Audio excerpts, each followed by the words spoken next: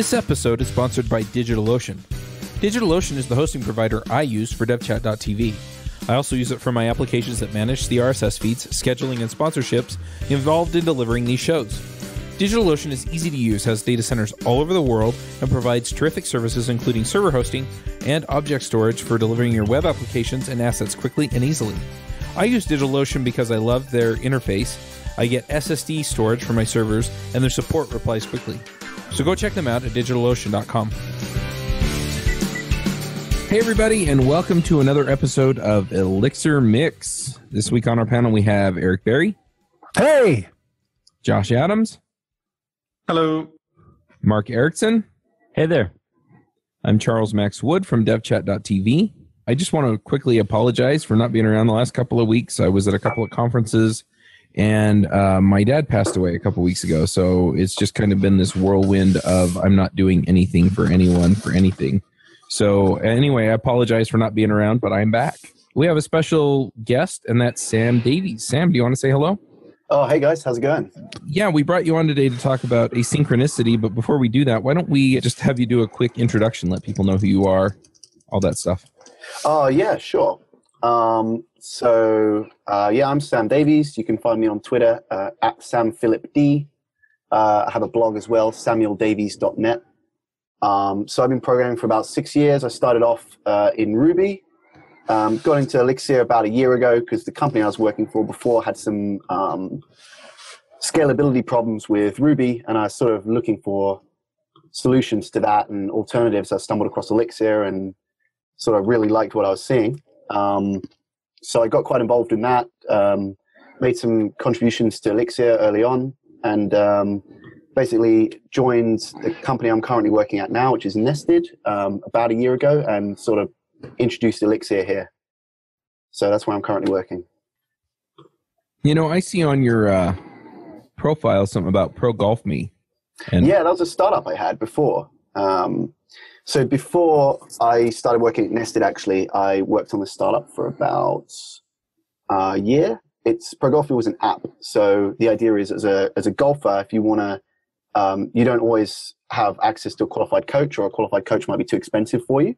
So you can download the app and you can scroll through a list of coaches, find one that you like, and then take a video of your golf swing, and then essentially get online lessons. So they'll send you back a video telling you tips and tricks for you to improve your golf game. Dang. This is already worth it for me. Oh, that's awesome. So I see that you're also a contributor to the Rails core and to the Elixir core. At what point in time did you move from Rails over to Elixir? I'm actually, we literally just finished recording an episode of Ruby Rogues, Chuck and I did. And we had this great big long conversation about, like, when is Ruby the right way to go? And, you know, in a panel full of Rubyists, you're going to get a different answer than a panel full of ex-Rubyists or people who have migrated. I think every single one of us have started off, at least we did work for a while in Ruby before starting in Elixir. So tell us about your experience in that. Eric was being mean and bagging on my Rails. I was the only voice of reason. What are you talking about? Yeah, well, listen, man, like Ruby was sort of my first love when it came to programming. Like I started out, I wrote all sorts, actually. I've done a lot of different languages, and Ruby always had a sort of a magic for me. Like, it's very beginner friendly. I think the community is really great. Like, the community is really one of its strengths. You know, Matt's sort of philosophy of just be nice to everyone kind of thing, and being very welcoming to beginners. That's what really got me into programming. And I think the cool thing about Elixir is that it takes a lot of those things that Ruby did really great, like the really great community, the very accessible syntax, the fact that it's about programmer happiness, sort of took those things and put them on top of like a really solid foundation, which is the Erlang virtual machine. So I wrote an article about this on my blog very recently called Why Elixir, which sort of explains a bit about this, and sort of came to the conclusion that Elixir is one of those unicorn languages that doesn't seem to have any trade-offs. Like, if you can say, okay, so we need performance, so we're going to write something in Java or something, or, you know, we want it to be we want to iterate quickly, so I'll write it in Ruby. Well, in Elixir, you can actually have both of those things and a really great community as well. So that's kind of really what sold it for me. Yeah, so I agree with that entirely, except for math libraries. But yes. Yeah, that's one thing it lacks. And obviously, like a front end as well. I mean, there is a thing called Elixir script, but I'm not sure if it's production ready or if I think Elixir is particularly suited to that. Yeah, we had Brian Joseph on here recently. Okay, cool. So anyway, let's go ahead and dig in on this idea of asynchronous programming. Sure. So what this came out of was a problem we were having at work. To understand this, you sort of have to understand a little bit of a history about the Beam. The Beam is the Erlang virtual machine. I'm sure you guys all know that. But so when the Beam was originally developed, it was designed to run for a really long time without being rebooted. So you'd sort of have your like your telephone exchange or whatever, and you'd have it in like a box in the woods somewhere, and you'd have redundant hardware in it, and you'd send out an engineer, every 6 months or every year to upgrade the thing. And the upgrade he would run would be using hot code reloading, which the Erlang virtual machine provides you with. So you'd go out there and you'd have tested the software upgrade extensively beforehand. You'd go out, you'd upgrade your thing. The hot code reloading, a lot of OTP is actually about hot code reloading. If you ever look at the source code in Erlang for the application and stuff like that, like most of it is about making hot code reloading work properly. And it's really clever because you can have state in a process and you can load new code into the Beam and have your process execute new code and keep the same state that you had before. So you can have processes in state that live a really long time, even as you're upgrading the code. So one of the assumptions that the Beam made was that your processes would hang around for a long time. You'd have state hanging around for a long time. However, this is actually not a valid assumption for how people are deploying Elixir applications today. Almost all Elixir deployments actually today don't work like this. So at my local meetup, I made this talk and I said, okay, put up your hand if you're actually using hot code reloading in production. One guy put up his hand out of a room of like 60 people. He was like, oh yeah, I used it on my last job like 2 years ago. And like everyone else is deploying in a different way. So the way that I imagine it, I describe it, when you have hot code reloading, it's like, okay, you've got your house and you want to make a modification to your house. So you build like you want to build a new room. So you build an extension. And while you're building the extension, everyone can still live in the house. They're all fine. They can keep doing their thing. But the way we deploy now is, let's say you might be using Docker or something like that. You just tear down the old Docker container and spin up your new one. And it's kind of like when you upgrade your house, you just destroy your house and get a whole new house. And obviously, like, what happens to all the people in the house? Well, it's not a good day for them. And that's what happens to your processes. So you can no longer make this assumption that some state you have in memory or some process you're running is going to be around for a long time, because every time you deploy, it gets whacked and you lose everything. So now you come to this problem of, well, you have something you want to do asynchronously. And the classic example would be like a sign-up flow. So someone wants to sign up to the website and you want to do some actions based on that. So let's say you want to send them an email to say, welcome to the website. You want to put the customer in your CRM. You do a few things like that, but you don't want to keep the user hanging around with this, watching the spinner while you're doing all that stuff. So you kick it off into the background process and you say, okay, we'll do that stuff sometime later. We'll return to the user now and let them carry on. Sometimes those jobs can take quite a long time, or they can be delayed because you've got a backlog or something like that. Now, if you do a deploy during that time, or your Beam crashes for whatever reason, or you tear down your Docker containers, now you lost all that stuff. And that can sometimes be a real problem. And the point of so where I originally came from is the Beam was not really, the Beam doesn't give you anything to solve that problem, because it made an assumption about the process is living a long time. So I figured that it really makes sense to store that job state somewhere outside of the Beam, so that if you do deploy or something like that, you can guarantee to execute those jobs even if you lose your state. Does that make sense? Like, feel free to jump in with any questions or anything like that. It makes total sense. I have a bad history of just kind of ignoring that whole what happens if we redeploy in the middle of one of these problem. Well, we were actually running into this problem at work, mostly because some of our tasks take some time to execute. And the longer the task takes, the more likely it is that you're going to run into the problem of a deploy. And quite aside from that, there's the other aspect of, what if your task fails? So let's say you have a sign-up flow, and this is a not completely accurate example, but we have had something like this happen to us. And the user makes a typo in their telephone number or something like that, right? Or you ask for a telephone number and they've actually put in 2 numbers with a space between them or something like that. So now you have a job that goes and posts that to your CRM, except the CRM rejects it because it says that's not a valid phone number.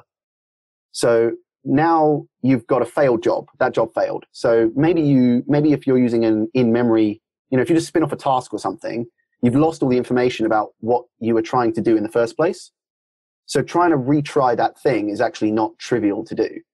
And it's, if you could keep that in a gen server in a state, but then, it's certainly quite likely that you might do a deploy and lose that before you had a chance to actually look at what went wrong and retry that job. And we were running into that problem. Yeah, that is an interesting situation because like with the Beam and Elixir, you have this idea of supervisors. And the idea that, like you were talking about earlier, that it was designed to be up and running for a long period of time. And so you do have that situation where and the kind of the philosophy of let it crash that kind of exists in the Erlang kind of community. And kind of what that's saying is, I can't worry about all the things that could go wrong. Like the user might put in 2 phone numbers with a space. I can't worry about all the ways that this could crash. I know at some point it will crash. And I have to think more about how do I recover and get back to a good state. And so I think that's really what you're talking about here is like, I want a way so that I have something that's recoverable. I can get back to a good state. Is that right? Something like that, yeah. So I think it's related to that. So I think what we want to do is if we have a job that fails, we want to know what we were trying to do and why it failed and what we have to do in order to retry that thing. So one of the ideas I came up with to help, because it is confusing if you say, in Erlang, we already have tasks and things, and you say, well, which solution do I need to execute this task? So one of the concepts I sort of thought about was, well, you can actually split your tasks up into tasks that are either best effort or guaranteed execution. So a lot of tasks don't require this kind of level of, they don't require setting state outside of the Beam. Not all of them need to be able to be retried. So, I mean, one example in that we have at Nested where I work is as part of a user's onboarding flow, they put in the address of their house because we're a real estate agent. So, we need their address as part of the sign up process. So they put in the address of their house and they go through the flow. And then later on, we want to show them a nice map that has the property geolocated on the map. So it shows them their property with the right location on the map. So we need a latitude and longitude for that. Well, we've got to go away to an external API and query for that latitude and longitude. And we don't want to make we want to let the user keep going through the form while we're doing that. So that's an asynchronous task. But if that task fails, it's not actually useful to be able to retry that hours or days later because the user is long gone. The page we have, the web page we have that shows the geolocated property is able to cope with a no latitude and longitude anyway, because sometimes you just can't get it. So that's a best effort task. If you lose it, it's in the very rare case, it's really not the end of the world and it doesn't take very long. So for that thing, like regular tasks are just fine. One of the questions I ended up asking myself when I was building this thing is, okay, so we want to if that's a best effort task, we also have tasks that we need to guarantee execution of. And these are essentially the way that you want to classify these things is the company going to lose money if this thing doesn't happen? Is this really mission critical? And in our case, there were certain actions we needed to take with regards to putting the customer in our CRM and certain notifications that we need to send and events that had to happen on a sign up that really were mission critical because customers can be worth quite a lot of money to us if they're selling their house with us. So we don't want to miss anybody. So for those kind of tasks, you want to put them in the guaranteed execution bucket. Like you want them to be retriable and you want to know if they failed and why, and you want to have an easy way to be able to try them again. Yeah, I mean, that makes total sense. So yes, I've had plenty of applications where I absolutely need a guaranteed execution. So far, I've been kind of okay with best effort on most of the things, at least the parts that I worked on in Elixir.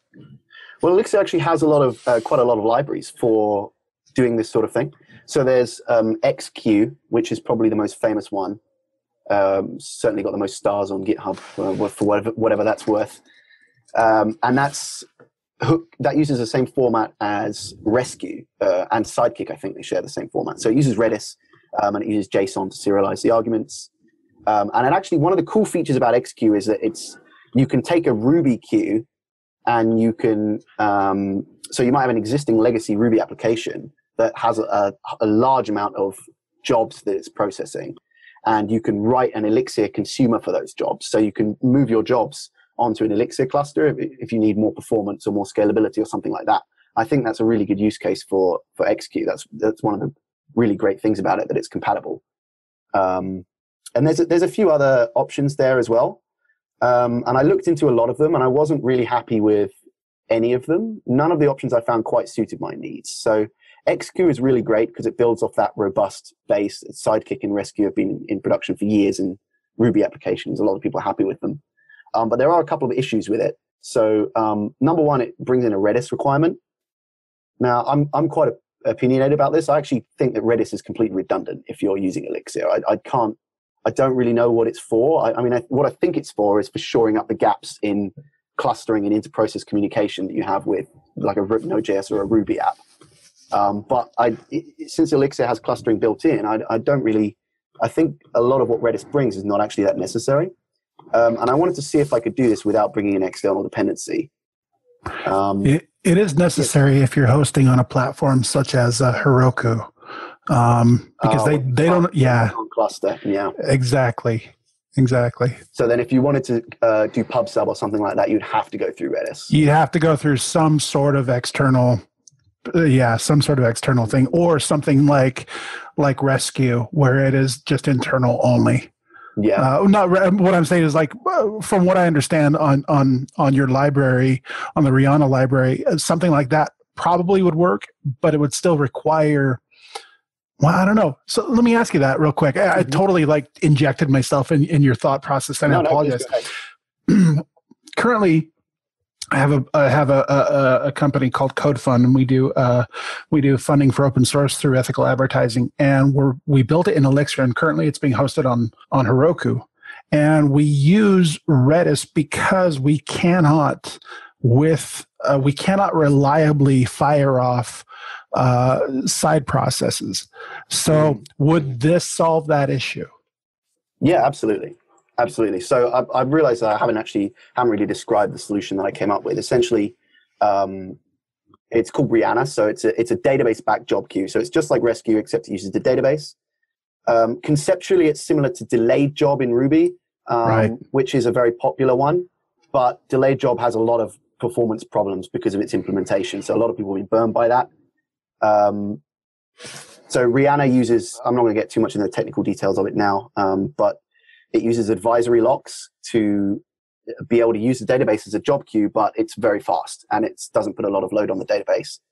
And the cool thing about this, there's a couple of cool things about this. So one, you don't need, if you didn't need Redis anyway, you don't need to install it for this. Pragmatically speaking, almost all Elixir deployments are something like a Phoenix app with a database. Almost all of them have a database already. So you don't need to bring in any external dependencies. You don't need to pay any more for another Heroku dyno to run Redis or whatever it is. You can just use the database you already have. And another cool thing is it uses something called external term format, which is something built into Erlang that allows you to essentially serialize any arbitrary Erlang term to a binary. And that's really useful because it allows you to pass in structs or tuples or whatever you want as your arguments to your jobs that you want to execute. One of the annoying things about XQ is it's not really a drop-in replacement for synchronous tasks. You can't just take a function call and make it asynchronous and run via XQ because it has to be serializable to JSON. And quite a lot of things in Elixir are not serializable to JSON out of the box, like structs, for example. So that's quite irritating because now you have to change how you're writing your code because of the idiosyncrasies of your job queuing system. And I wasn't very happy about that. I wanted to write Elixir how I wanted my Elixir to look and have the job queuing system just handle that. I love it. So you mentioned on here that it was heavily inspired by Q. Yeah. But from what I'm looking at, it does. What did Q bring to this that was not brought by Redis? Sidekick and Rescue and Delayed Job. Q is an implementation of a job queuing system like the other ones you listed, but it runs on a database. And the way that it queries for jobs is considerably more efficient than how Delayed Job does it. So that's the real takeaway that I took from Q is essentially that it's got a SQL query in there that queries. So to take a step back here, when you have a job queuing system, you have a distributed one. You have multiple nodes, and each node has to read from a table of jobs. But it needs to know, okay, so I'm going to read from this table of jobs, but I only want to take the jobs that aren't currently being executed by something else. So it needs to know that you have to have some way of putting that information in the database about which node is executing which jobs, and you use a lock for that. So the way that delayed job works is it uses row locking. And this is bad because when you lock a row in a database, if one node locks the row, when another row tries to read from that table to get the jobs, it will block and wait until that row is gone. And so essentially that means your performance is terrible. And you don't get much benefit from adding more nodes to it. So Q uses quite a clever query which has advisory locks in it. So what it essentially means is it'll just skip over the rows that are already locked. And advisory locks are very lightweight, so it's quite fast with how that works. How long has this library been out? I released it about 3 months ago, maybe a bit less actually. And are you using it in production already? Yeah, we're using it in production. Yeah, I figured. It's got a UI as well. That's another thing I wanted that a lot of job queuing libraries didn't have. What I want as a developer, right, is this, or even not as a developer, because we have platform engineers here that see failed jobs. Now, it's not reasonable to expect them to know how to shell in, connect to our one of our production nodes, and run command line tasks or run commands in the IEX shell on production to be able to retry a job. That's not reasonable. What they want to be able to do is say, okay, look, I can see this job failed. I can see why it failed. I can see what it was trying to do. I can see that it failed because this value in the database was wrong. So now I can go fix it in the database, and I can just want to click a button and retry that job. And honestly, as a developer, that's what I want as well. I don't want to be shelling into, trying to write commands and dig the right job out. I want to see a list of things. Like I want like a pretty list, and I want to be able to see what failed. And I want to be able to retry it or delete it there. So like part of why I did it as well was a bit of frustration because I couldn't find any database backed queues that both had decent performance and had a UI that I could just retry jobs easily in. Why did you call it Rihanna? Oh, it says in the README there because she knows how to work. That's why. Love it. Oh, I see it. It's right there at the bottom. Yeah, that's pretty funny.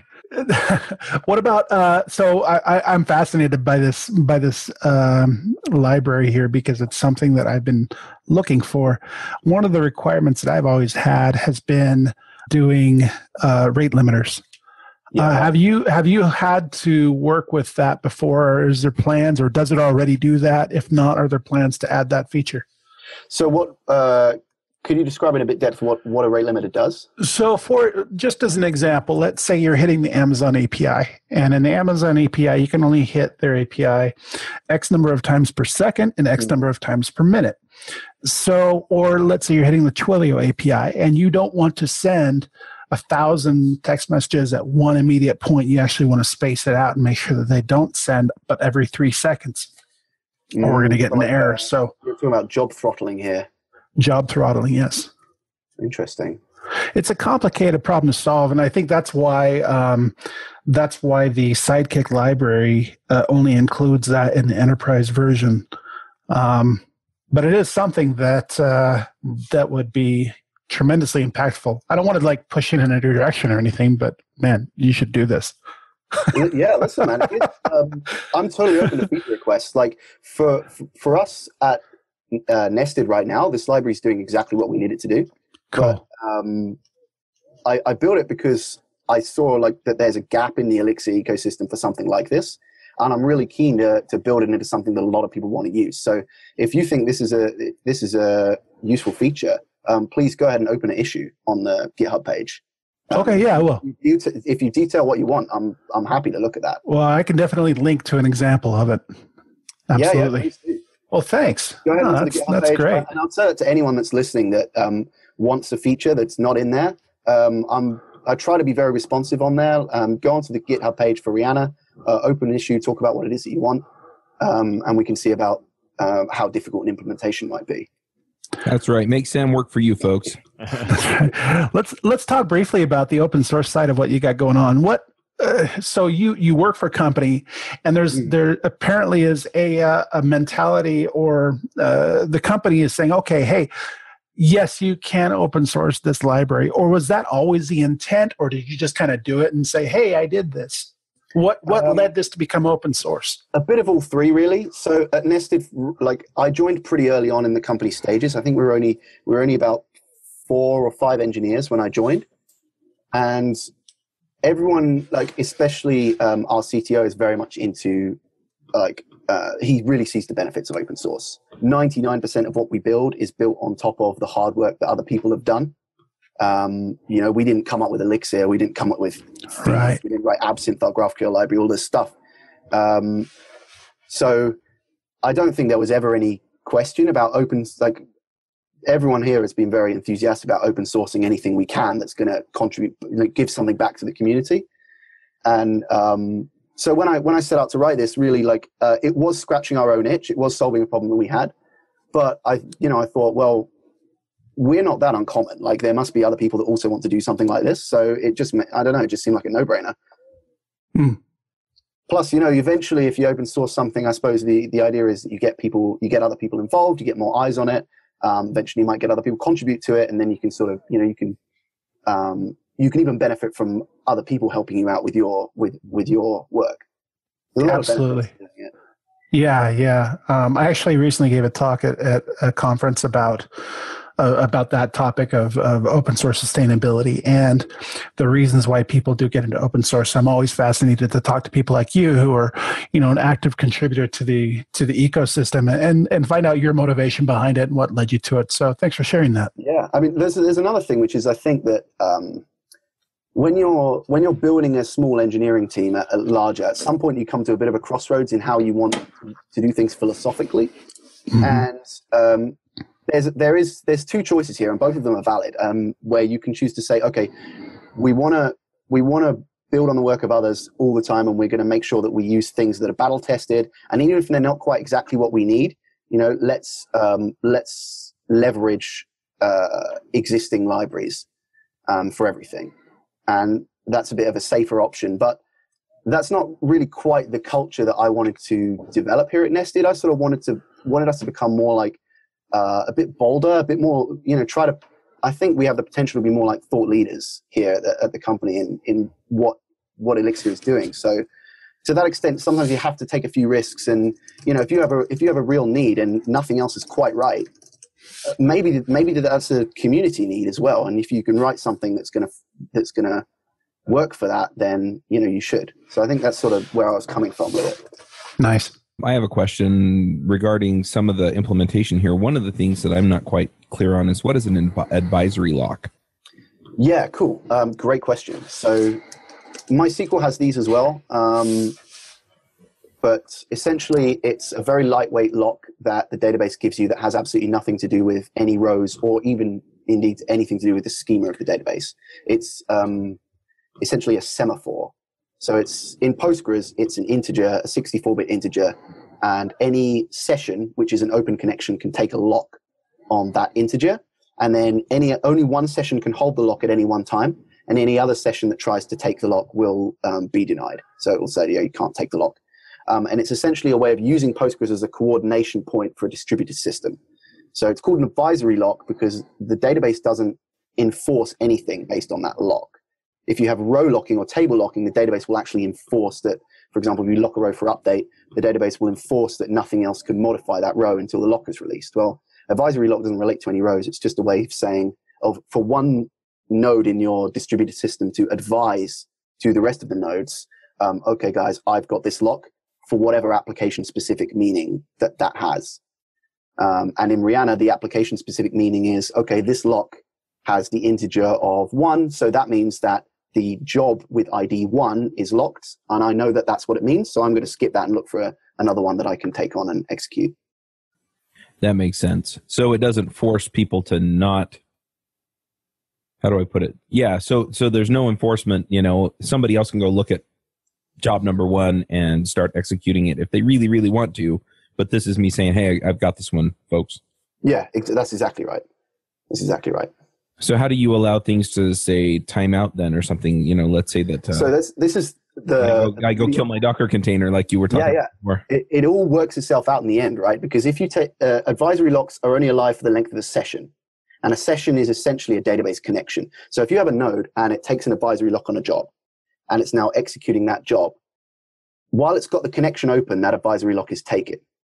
However, if that node dies, you unplug the Docker container, whatever, that connection dies with it. Postgres sees that, it goes, okay, that session is gone, releasing the advisory lock now. So what you end up with is now something else can say, okay, now I can take a lock on that job and execute it. So the worst case scenario is that you execute a job more than once. Because what you might have is in a distributed system, you have a node take an advisory lock, and then it loses, let's say you get a latency spike or something like that. So it loses its connection to the database. Now that node is going to continue to execute the job, but the advisory lock has been released because the connection was broken. So now another node can take that. So worst case scenario is you get more than one execution. But it's a curious property of distributed systems that it's actually impossible to guarantee exactly once execution. You can make different levels of guarantees. So you can say, I'm going to execute this thing at most once, or I'm going to execute this thing at least once. But it's sort of a mathematical impossibility to execute it exactly once. So if you're assuming then at least once, then you need to write your code such that if it runs twice, it's not going to mess stuff up. Ideally, yes. So this is okay for a lot of jobs, this is okay. So this is called being idempotent, which means if I execute the thing multiple times, it's going to end up with the same end result.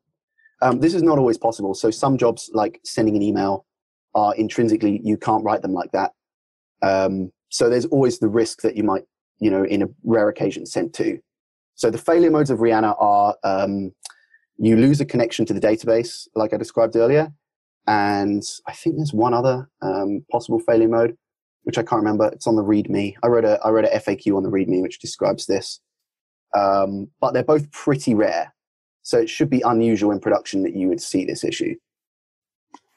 So when you went to Nested, you kind of brought the whole Elixir. You kind of came in and shook things up, right? And said, okay, here's Elixir. Tell us about that experience, and how did you get them to actually start thinking, get away from the mentality of Ruby development into the more functional Elixir type development? What was your experience with that? Yeah, great question, man. Yeah, Nested is maybe it might help if I actually describe what Nested is, because I don't think I've done that yet. So Nested is a real estate company that is basically in the UK, buying and selling property is an incredibly broken process. It's very long and drawn out, and there's a lot of nonsense that has to happen to make that work. So what we're trying to do is essentially leverage technology to try to make that whole process a lot smoother and a lot better experience for people that are buying and selling homes. So for that reason, like Nested is sort of kind of at its foundation a technology company. So there was, even when I joined, there was definitely the culture of being willing to try out new things. Now, when I did join, they had a legacy. Well, we had a legacy Rails app, or a couple of legacy Rails apps that were serving our website and everything like that. And the plan was to migrate to a React front end and a back end using GraphQL. When I started the first week, I played around with the Ruby GraphQL back end, and there was a library we were using, and I just really wasn't happy with it. So I sort of just thought, well, maybe I could, I'd already been into Elixir for a few months and done a few pet projects in it. And I thought, well, maybe this is not too hard. Like, we've only just started writing this GraphQL server, so maybe we can just rewrite this in Elixir. And so I just sort of took a day and wrote it on the sly, and it only took me about a day, and I had something up and running. So I said to the guys, look, we could just try this. And everybody was on board with the idea. So we ended up just replacing our fledgling Ruby GraphQL server with an Elixir one. And I just sort of sneaked it in early, and then now we're stuck with it. But it's definitely been a fantastic experience. Like, we've had a lot of good things come out of it. It's a really good technology decision. So we ask everybody to fill out some show notes. One of the things that you filled out in there, which caused me to kind of want to prod and get to the answer of this is you said that Ruby didn't scale for you. Mm-hmm. What parts of Ruby didn't scale? Like, can you address the biggest pain point that you had to move? Was it GraphQL? Is that the reason? Is that the point that it didn't scale? No, that's not the point. And scalability is not the only issue. So actually, my original pain from this came back a couple of years back when I was working at a company called Factual. Now, they're based in the US, and I was working as a Rails engineer on their customer-facing Rails apps. And we have an API that is exposed to a lot of devices, like hundreds of thousands of millions of devices. And obviously, Rails was just not able to cope with that load. So we ended up implementing a Node.js backend to handle that. And working with JavaScript was a whole different world of hurt, which, it scaled better than Ruby, but, the developer experience was terrible. So, coming from that, I thought, well, that maybe there's something else out there that I can get the developer experience of Ruby. Well, it's not so much about scaling as much as not ever having to worry about scalability. With Ruby, you have to worry about that. It's nice to start out a project, but there's always this thing in the back of your mind, well, one day maybe we're going to be Twitter, and, now we've got problems. And with Elixir, you just never have to make that trade-off. So it's great. There's a couple of other things about it. And I want to stress that actually probably the primary reason for me using Elixir is actually not about the scalability. One of those things is immutable data. This is like a really, really key part of what made it great. And I really used to be into Clojure as well for the same reason. Immutable data is a game changer. I think Rich Hickey said this. He said, because Rich Hickey you guys know Rich Hickey, right? The inventor of Clojure. So yep. He talks about his experience programming C++, and he was like a C++ programmer for like 10 years or something. So he was a wizard at C++. And he said when he started, using a language with immutable data, it was like someone had been treading on his foot that whole time, and finally they stopped doing it. And he was like, oh, I don't have to worry, but this stuff might be changed while I'm not looking. Like I can rely that thing is going to be that thing, and it's always going to be the same. And somehow out of this, it comes the combination of using immutable data with a lot of functions over classes with immutable state, is you just end up getting better code out of it. You end up getting certainly much more maintainable code. When I was working with Ruby, I used to see pull requests fairly often on legacy code bases that were just refactoring. Be like, okay, so we've got it. This is a step in the direction that we want to go. We're going to refactor all this stuff. I never see it with Elixir. It's so easy to refactor it because you don't have to worry about all the state change and things like that. That you just do the refactoring as part of the feature work, and you never see refactoring PRs. It's this crazy thing. One of the other things I really like about it is the pattern matching. It makes for really elegant code. It's very easy to reason about, and it makes everything very explicit. So you can be in a function and you can look at the function head and you can say, okay, I know exactly what is in here. I know that it's there, and I can make that assumption and move on with my life. You don't have to sort of always have in the back of your head, okay, maybe it's this other thing and I have to deal with that case.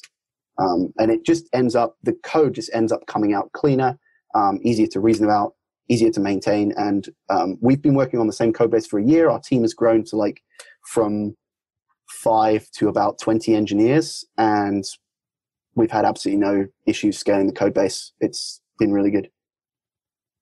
Yeah, I totally agree on pattern matching. It's an incredible feature. It's not purely unique to Elixir. It exists in other functional languages to different degrees. But yes, I totally love how pattern matching just defines. You're kind of saying this function, it takes this shape of data going in, and that's the happy path. And once it comes in, I know exactly what I have, and I can process it. And if it doesn't match this pattern, it doesn't go into this function body. So you have these where, previously you might have like this, like Ruby code, where I have this large object with all these nested structures like a JSON hash or something like that.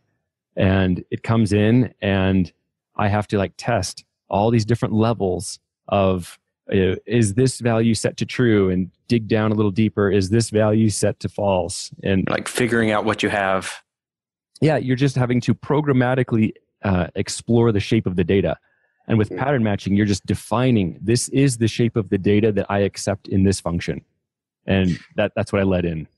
Yeah, that's such a good point, because it's really it communicates the intent of the programmer so much more clearly when you can see it as a pattern rather than writing the code to test if it's there.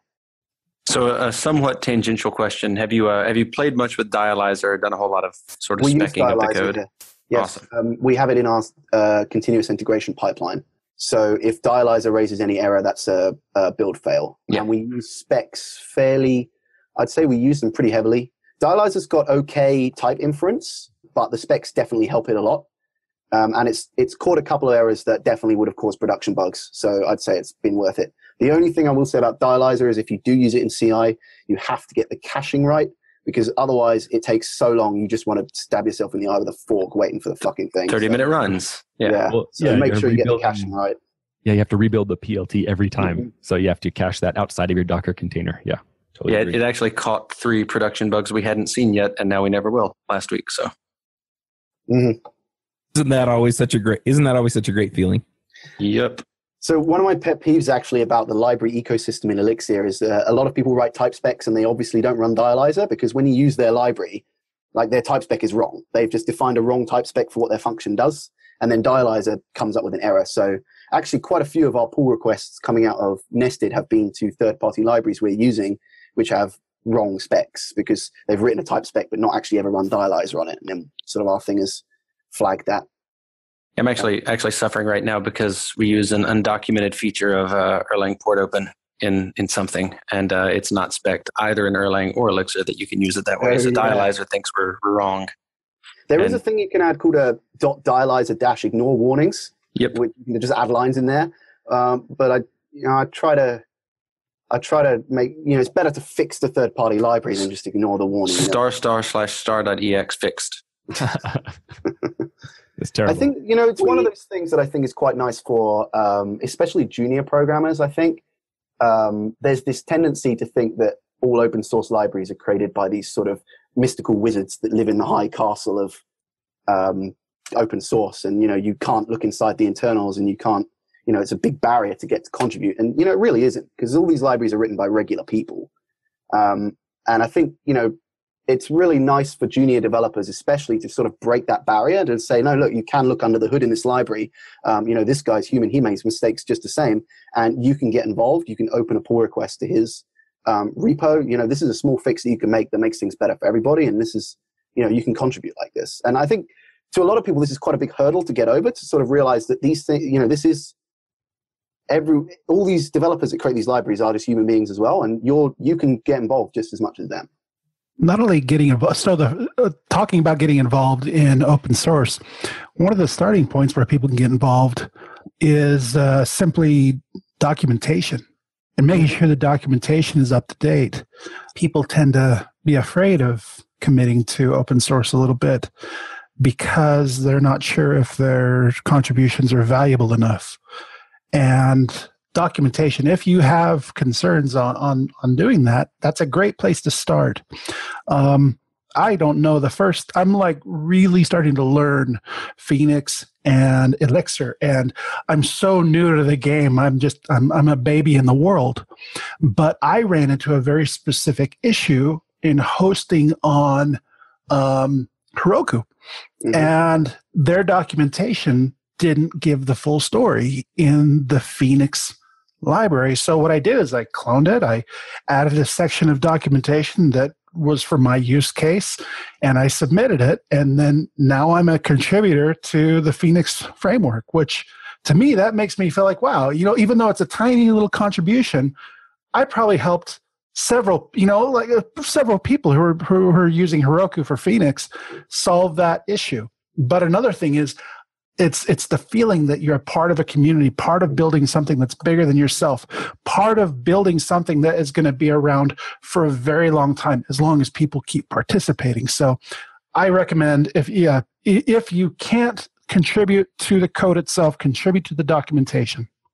I think that's one of the things that Jose Valim does really well. And one of the things he got right with Elixir from the start is really encouraging the community to get involved, really encouraging contributions. So one of my first, actually, I'd only been running Elixir for a couple of months, and I thought, okay, I want to really get involved with this. So I went onto the Elixir Git repo, and I looked at the issues, the open issues, and they're pretty good. They usually only have a few open on there. And I found one that said level advanced and was like a thing that they wanted to do for Elixir 1.5. So I clicked that, and it's like add the it's called the @impl directive. So essentially, when you implement a behavior, you can add a notation on your functions as @impl true, and then the compiler will check that you really have implemented a function from that behavior. So this is a feature that Jose wanted, and he'd opened it in an issue on there. So I looked at that and I thought, well, how hard can it be? So little did I know. So Famous last words. I dived into this as one of my first really big bits of Elixir that I'd written. I thought, I'll just get the compiler to make this thing work. It won't be that difficult. And it took me about a month of back and forth on the pull request because I opened it and Jose says, no, you've missed this thing and you've done that. And he was very responsive, actually. I was lucky because I picked a feature that he really wanted, so he was quite helpful with it. And eventually, after a bunch of rounds of iteration, he was like, okay, yeah, that's good. So that's going to go in. And now it's a feature of Elixir. And honestly, looking back at it, I had very little idea what I was doing. And I was essentially getting coaching from the guy that invented the language. So that I think just goes to show that you don't, you can get involved at any level, and people will be really helpful for you. Yeah, I agree. Jose has been really responsive. Like, I've reported some bugs that I've encountered. We had, specialized logger behavior, and we needed it during the migrations, and it wasn't working. And so I go on GitHub, I report an issue, and he's totally responsive. He's having some questions. We have this back and forth, and they fix it in the next version. So I've really enjoyed working with Jose and just the community in Elixir. I think it has brought along a lot of those benefits from the Ruby community, like that just, Matt says nice, so we are nice kind of ethos that you mentioned before. So I've seen that in Elixir as well. Cool. Anything else we want to dive into here before we get to picks?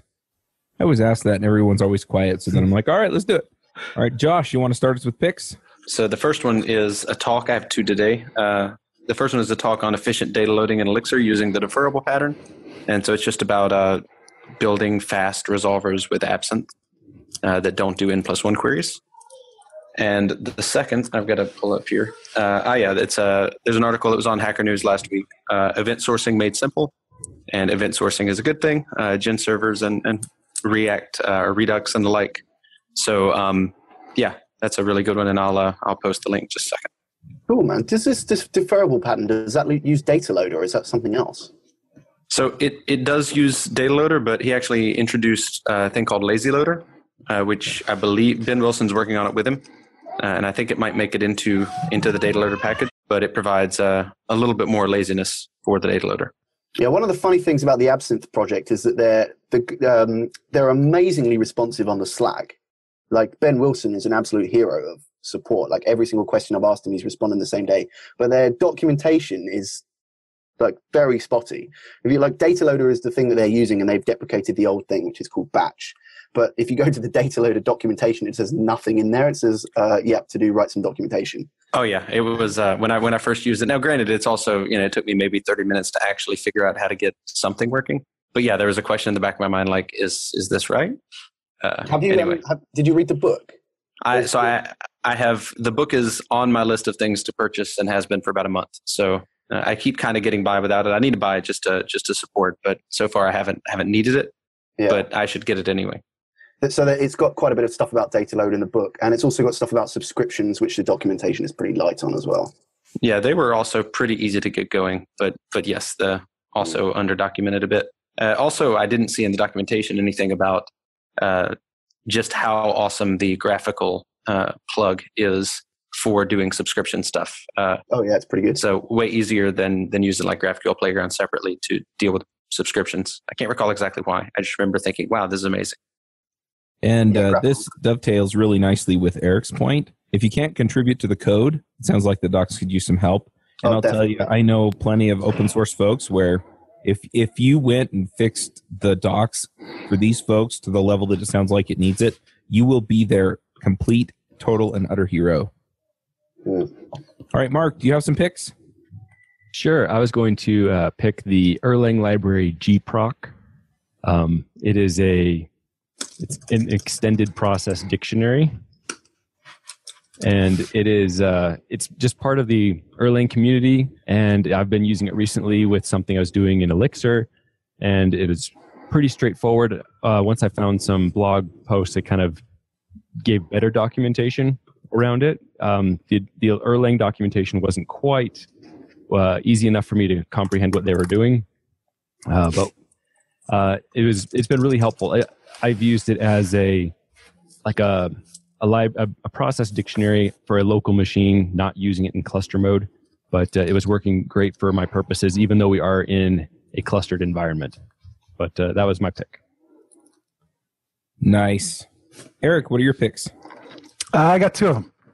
So the first one is a product that recently went 100% free. It used to be a subscription-based product. Now they're free.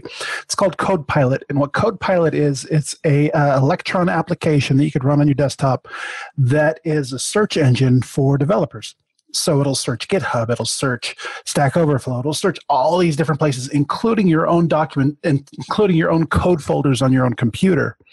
But I can't really speak too well for it, but they have some serious machine learning involved to give you the right results. And they recently made it free, and also you can add your own endpoints to it. So you can say, well, I want to search dailydrip.com. You can put it in there with a query, and it'll return those results as well. So that's one of them. I'm a big fan. The other thing that I was so kindly reminded as my children are screaming right outside my office door is working from home. I love working from home. It's probably the best choice I've made in my career because it has really allowed me to spend more quality time with my family, and surprisingly, I get a lot more done working from home than I do in offices. It might be because I'm not in 5 meetings a day. Mm-hmm. So those are my picks. Yeah, I found working from home, the one thing I can do to make my day more productive is shut down Slack so no one from work can bug me. But sometimes you got to have that channel open, right? Speaking of which, I'm going to throw out a few picks here. One is I've been using the system called Convo. It's at convo.com for a while. And it's kind of a mix between a forum and a chat system. And after using it for about 6 months, I really don't like it. So I switched back to Mattermost, which is a Slack clone. It's open source. It's pretty awesome. So I'm actually just going to open up. I've been trying to kind of do the paid Slack thing for a while, and I finally just gave up. So I'm just going to open up Teams on my Mattermost server because I'm just using the community edition. And I have a team from my own team, people that help me put out the shows. But yeah, I'm going to open that up for people for each of the podcasts. So if you're interested in, kind of joining an Elixir-based Slack-looking chat, you can definitely do that. The Mattermost app, at least for the desktop, you can also add Slack channels too. So if you're using Slack, you can add them both. You can add both server types to your Mattermost app, and then you just have it all in one app, which is what I've been doing. So really, really impressed with it, though. And the reason that I'm doing that is that then I don't have to play all the games of, oh, I have 200 people in this channel, and I want to keep the chat logs. So anyway, that's kind of what I'm after there.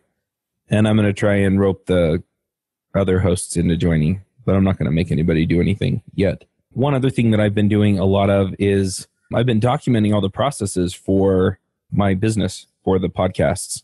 And I'm finding that really opens up a lot of things and makes things happen in a way that's more consistent and just all around better. It also has started some conversations between myself and the few people that work for me to make the shows come out. And I realized that this has a very direct parallel with software teams. So if there's something that you're all doing in a specific way, and I think we've seen this with like linters that kind of force you down that path. But for some of the other stuff, like how you do commit messages or how you communicate as a team or how you ask for help or how you delegate work, if you can just sit down and actually write out the process, you'll probably find some ways that you can make those more efficient. And it makes it a lot easier to bring new people in and say, look, this is how we do it. So I'm just going to kind of pick that, even though I don't really have a direct thing for that. And then, yeah, the last thing that I'm going to pick, I know people here, it seems like a lot of the folks I'm talking to in Elixir are doing some form of web development. I don't know if it's as as large a part of the community as with the Ruby community, but a lot of people are. And so I just want to remind folks that we have shows on a lot of the JavaScript environment stuff that you're looking for. So we have a JavaScript show, JavaScript Jabber. We also have an Angular show, Adventures in Angular, a React show, which seems to be the thing I see that most people using with Elixir. And that's that's React Roundup. And then we also have Views on Vue for Vue.js. So if you're interested in any of those, we have those going on. I'm also going to start doing a daily YouTube show for about 5 minutes a day, just talking about something in the JavaScript community. I put up the first episode, and then my dad passed, and I couldn't do it. But I'm kind of getting back into the groove, and I'm really looking forward to getting that going. So if you saw that video and you're pissed at me for not getting it out, they're coming. But yeah, I'm going to also do that for Ruby and Angular if you're interested in those topics. But anyway, lots going on here, lots of exciting stuff. And, with all the things that have been going on lately, I also just want to remind you, look, and Eric brought it up, with working from home, spend some time with the people that you care about, because you never know when they're going to be gone. So anyway, Sam, what are your picks? So I thought of a couple while you were talking there. One of them is a video, which is a presentation aimed at Node.js developers who have heard about Elixir and might be interested in it. And it serves as a pretty good general introduction to Elixir, but it also really touches on some of the specific points, pain points that Node.js has at scale, and sort of why the different model of how Elixir does things is better. And I think it's a really nice explanation. I'm just going to post the link in here.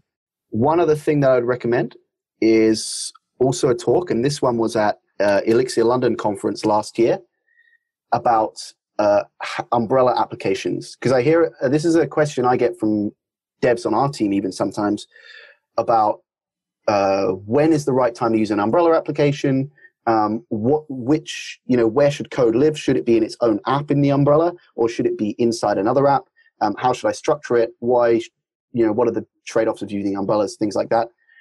This is the best explanation I've seen for what an umbrella is and when and how you should use it. So I'm just going to post the talk there as well. Awesome. Now, one other question I have for you, Sam, is if people want to follow what you're thinking or see what you're working on, I'm assuming you're on GitHub and Twitter. I think you said you had a blog too. Can you just remind us what those links are? Yeah, no problem. So I'm at Sam Philip D almost everywhere. So that's on Twitter, on GitHub and that. And my website where I make blog posts is samueldavies.net. Awesome. And if people were interested in Nested, either working there or using the tool, how do they find that? Oh, if you're a developer and you want to work with Elixir, just DM me on Twitter. That's fine. Okay. Otherwise, you just go to nested.com. We got a careers page and all that stuff. Cool. Well, thank you for coming and talking to us. Oh, thank you, man. It's been great. All right. We'll go ahead and wrap this one up, and we will catch everyone next week. Bandwidth for this segment is provided by CacheFly, the world's fastest CDN. Deliver your content fast with CacheFly. Visit CACHEFLY.com to learn more.